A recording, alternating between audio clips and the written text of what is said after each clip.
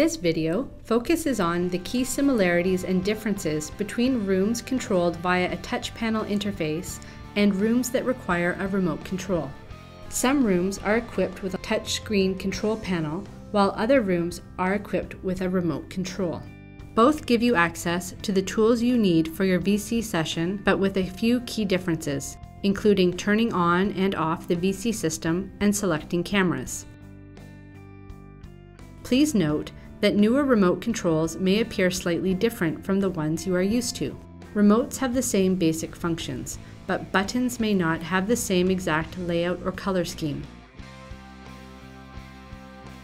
The process for ending a VC self-support session is slightly different for remote control users than it is for touch panel users, but it is absolutely crucial that everyone shuts down their system after they finish their self-support conference.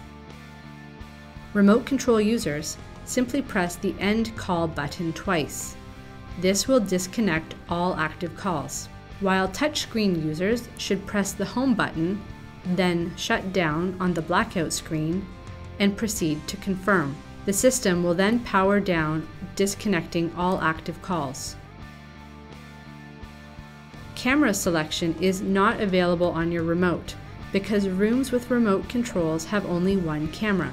Touch panel rooms do sometimes have more than one camera. We will review advanced camera controls in another video.